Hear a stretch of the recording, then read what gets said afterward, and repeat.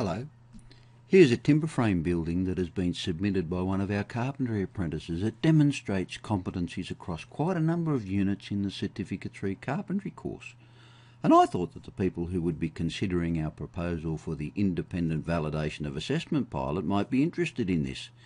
You see, the availability of free 3D modelling software has opened up different ways that we can train and assess many aspects of our carpentry trade in areas that have traditionally been compromised because they chew up huge amounts of expensive building materials.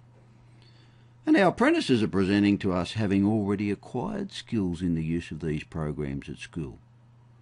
This model not only demonstrates the correct selection of timber frame sizes, but also the connection of those members that complies with the Australian building codes. And we've proven that it's simple and an engaging task to transfer the information from the model to the real carpentry world. I'll just stop this animation now and have a quick look at some of the things that might be of value here. In the world of training and assessment, if I go back to the bearers, joist last dimension, that's saying 233. That's a very important dimension to indicate that all of that is set out correctly. But of course I could just go over here and grab mine that's in red and blue, and if I select that, M for move, and pick that up on there, I could drop this onto the student's job just to check to see that everything hides out when it's dropped on. Now there's not much blue or red showing except that one there.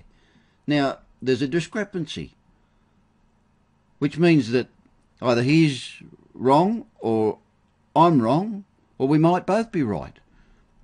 But but how good of a tool is that for assessment? We could grab the tape measure tool and see how long that is. We could just measure that, 3180 millimetres it says.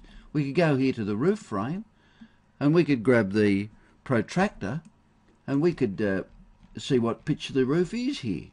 Click, click, click, click. 67.2 degrees. I mean, how good is this? And the students love it. All right, I could show you heaps, but that might do. There's the completed job. Fantastic.